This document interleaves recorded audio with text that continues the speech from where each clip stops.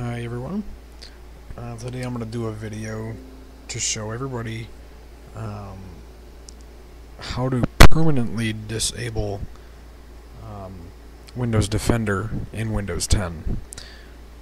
From the first minute I installed it, I really didn't like Windows Defender being on.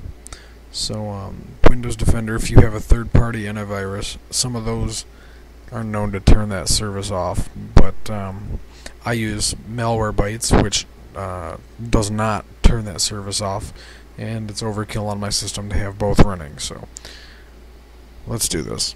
Okay, so for one, if you click on the notifications bar and go into all settings, you'll notice this here, and you can go into update and security, Windows Defender, and you'll notice that if you turn it off here, Windows says, well, hey, we're going to turn this back on eventually, and that's not what you want, because it's just going to turn back on. So the easy way to get rid of it is basically you're going to press Control R to bring up the Run dialog box, and in here we're going to type in gpedit.msc and press Enter, and then we're going to wait for that to load, and that's going to give you the local group policy editor. Now in here, on this side, you're going to see administrative templates. We're going to go into there.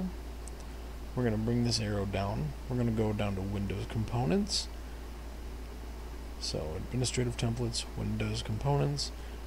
Go all the way down here to Windows Defender. Click on that, and over here on the right, you'll see Turn Off Windows Defender. We're going to double click on this, and that's going to bring up this right here, and when you click Enable and then click Apply, Windows Defender will not come back on.